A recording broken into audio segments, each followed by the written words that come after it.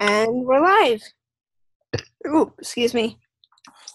Hi, everyone. So this is the Informed Forum. Thank you for watching, and I am with, I'll let her introduce herself. I know her first name is Shauna. Yes, Shauna McNally. I'm a candidate for Michigan House of Representatives, District 55. It's around the Ann Arbor area, which I know a lot of people have heard of Ann Arbor, U of M, but it's the greater area. It's a good chunk of Ann Arbor and then the surrounding townships. And a lot of it is actually quite rural. So it's really like four separate districts. So we've got like the city and the university, and then we've got, the farmers and the small town people in another part of the district. So I am running for that seat because it's where I grew up. It's where I went to school. It's where I graduated. And even when I did spend some time living in Ann Arbor, when I was at U of M, I already had two small children, and we lived in this section of Ann Arbor. So it was like a really familiar district, and a district that I felt that I could actually represent very well. Okay, that's awesome. Good for you, and for stepping up and doing that. Because I got involved, I think as a whole lot of us did. I graduated, I actually finished medical school in 2016.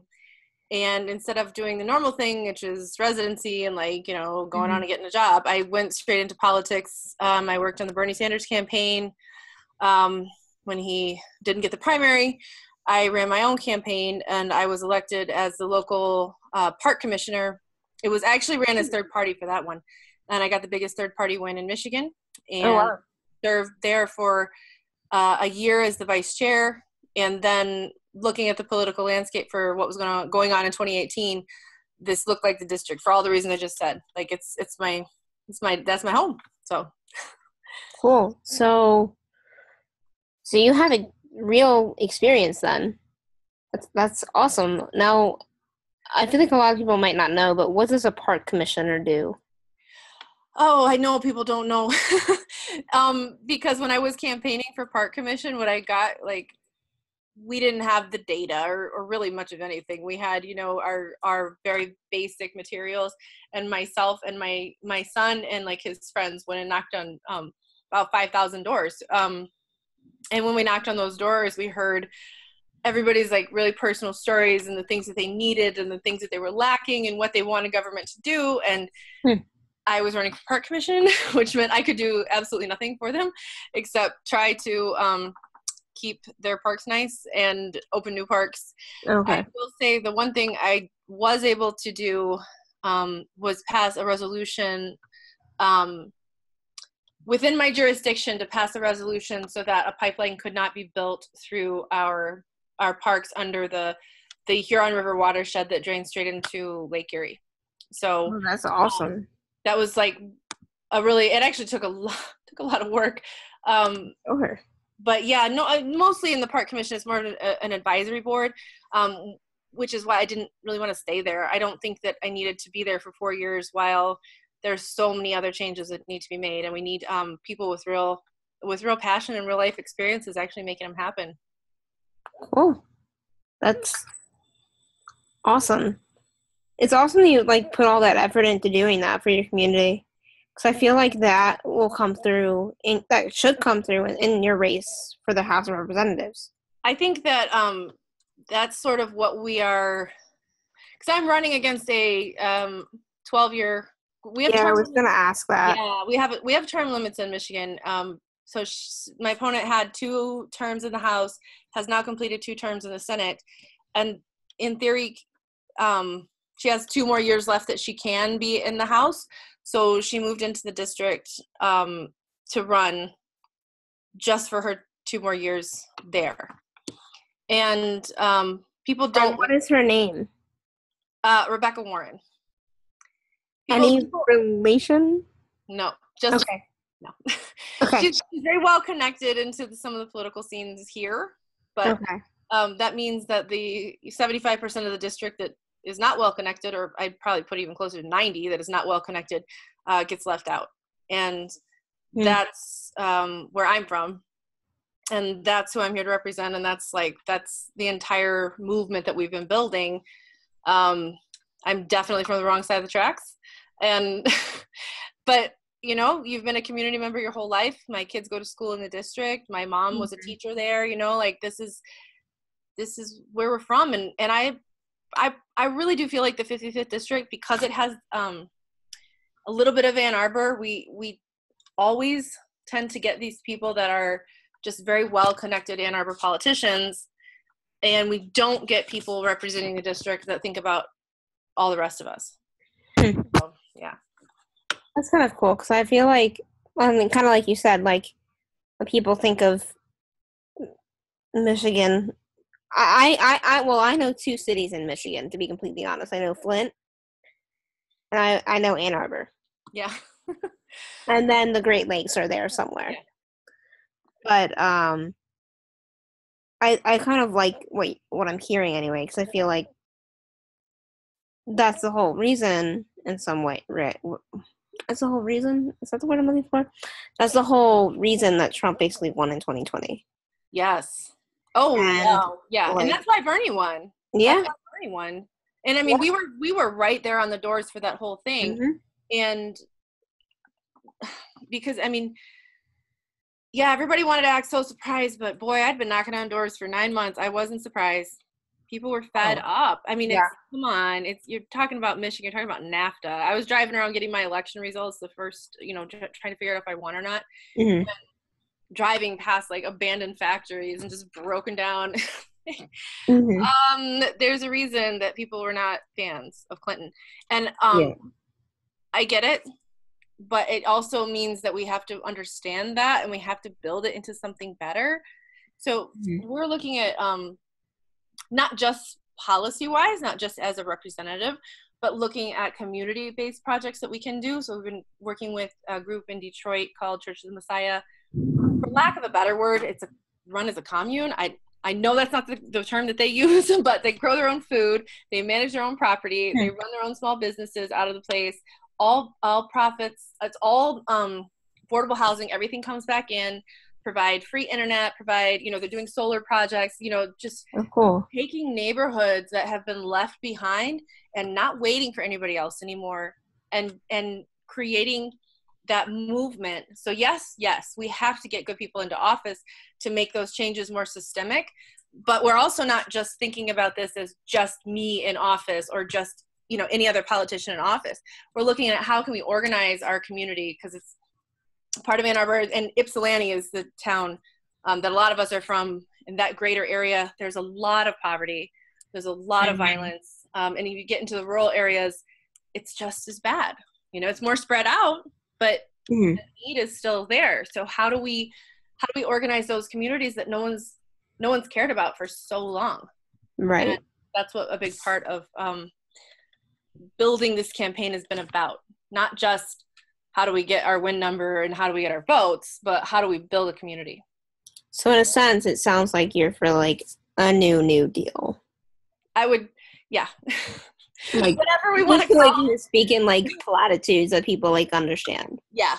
Yes. But I'm definitely not for the whatever that thing is they put out, that better deal. I'm not for that. We need a new deal. We need a Green New Deal. Yeah. We need environmental protections. We need human rights protections.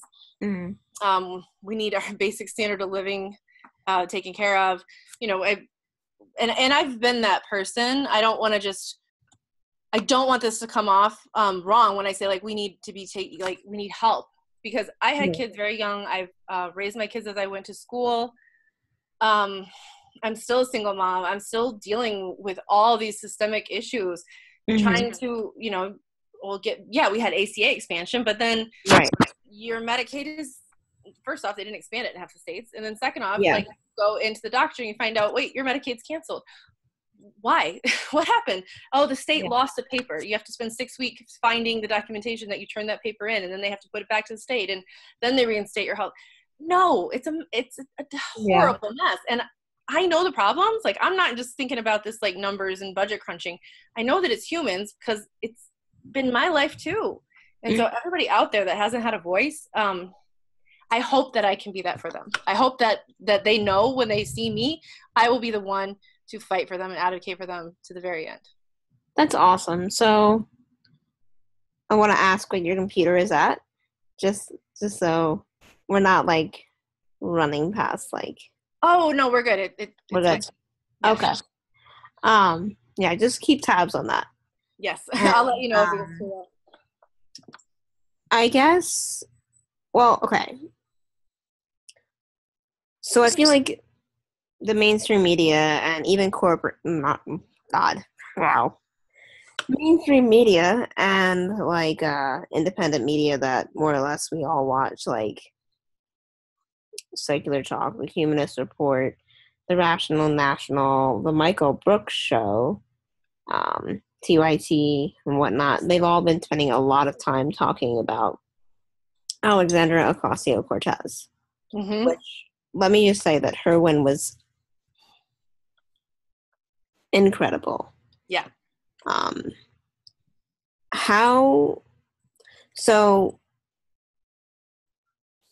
How is that mobilizing your campaign in your area? Like, have you seen an influx of people since last week? Well, I don't know if it was the day before, the day after, the same day of Ocasio-Cortez's win. I found out I also got the full DSA endorsement. That's awesome. Yeah. And that is not, and just, that's not just in name only. Like, they bring like teeth to the fight. Like, they're there. They literally do. They went out a couple days later in blistering heat, because Yeah. it was like over, the heat index was like over 100 degrees or something, and they sent out a team to start canvassing and start knocking. So that was amazing. And it wasn't, I know, I mean, I've been watching DSA and I've been watching the candidates that they've run, and I know they've been amazingly successful, but it seemed like for some reason everyone has just heard about it with Ocasio-Cortez, which, not, you know, me and you and our people who watch your show didn't just hear about it, but like the wider audience heard about it. And right. So that brings that buzz of like, it was just so rejuvenating, I want to say, because starting to feel beat down, man. Like, there have been some good people that lost. Yeah. And to see that happen for her was like, okay, we are still in this fight. We are, you know. Yeah. And it was a huge, it still is, huge win. And really, it's kind of what rejuvenated even myself. Yeah. Because like you said, there have been a lot of losses, and it's been hard to. Paula Jean killed me. Paula Jean Swearingen. My family's all from West Virginia. I was so excited for her. I think though, she's tough enough, and I think, you know, House elections are in 2 years, so. Yeah, I mean, I think she'll run again, to be honest. But I mean, I think kind of the thing is to get boots on the ground, get people calling. Like, even if you're watching this, like, once it's uploaded, but if you're watching this, like, feel free to phone bank for Shauna. I will say we have a remote phone bank. We can send it out to anybody. So and I'll just give you my little data, like, rundown information so that people can contact me if they want to help. My email is votemcnally, so VOTEMCNALLY123 @gmail.com. Email me. We can send out the link. My website is Vote McNally, so same thing, VOTEMCNALLY.com. You can sign up on there for, maybe you don't want to phone bank, that's fine too. You can sign up for other work, especially if you're in Michigan and you want to come knock some doors. We love that. And you can donate, because I will say that is where we're at right now. We have formed amazing progressive alliances around the state. We still have some more big endorsements with volunteers coming in. We need money to put literature in their hands, to get t-shirts, to get yard signs, the biggest things out there so everybody can see. So I would say, if you can do nothing else, if you don't have even 5 minutes to phone bank, go to votemcnally.com, donate. $5 gets us a whole lot. People don't understand what that $5 means on our end, what we can do. So yeah, please do anything that you can. Either phone bank, volunteer, or donate. We need it. We have the momentum as far as the people go.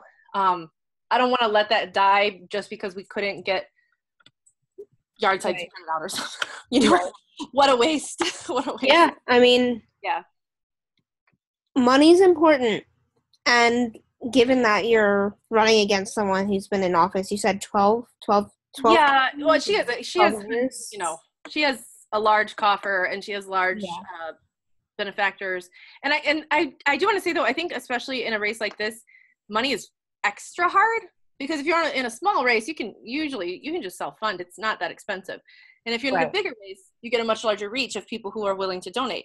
And when you're in this little micro race, you know, where your whole district is, you know, you have 50,000 registered voters or something. Right. You don't have that pull. You don't have that pull to get, you know, people in California interested, or, you know, New York. Right. And right now we have a super progressive governor's candidate. And I'm all behind him and I wish him the best, but so eyes are there, you know? And so when you're running these smaller races, it can be really difficult to get just some focus on what you're trying to do. And we can't forget those races because if we end up with like the most progressive governor ever in the whole country, and he doesn't have a legislature or senate to work with, then we're kind of no, we don't want that for him. We want to win too, so that he can do his job.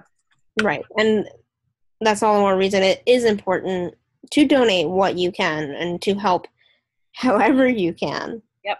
We appreciate all of it. And frankly, here with my volunteers right now. Say hi, volunteers. Hi, volunteers. I hope you are volunteering well. That was an awkward phrase. They're doing their best. So we're parading 2 parades tomorrow, back to back. Door knocking coming up, more phone banking. It's on, man. We're gonna do it. Cool, yeah. And tomorrow is the 4th of July. Yeah. Not that I feel that enthusiastic about it, to be honest. I understand. I'm not feeling super patriotic right now, but I don't know. We got to get out there and represent the real people, you know? Yeah, and I think that, to be honest, is the most patriotic thing you could do. There you go. Because, I mean,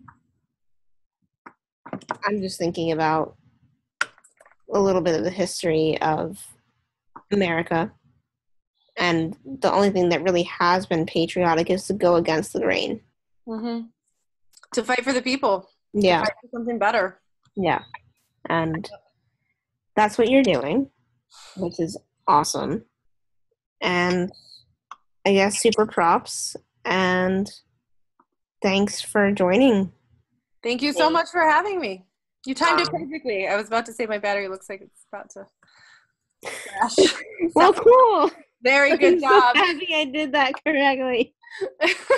Awesome. It was really nice to talk to you face to face, because I've definitely seen millions of your posts and I've corresponded, so it was really good to meet you. Cool, yeah. Awesome to meet you too, and I'll see you on the interwebs, and this has been Informed Forum, you guys. Spread the word, and you don't, it's okay, you can post all my info with the video and everything. Cool. Email. Totally will. Thank you. All right. Awesome.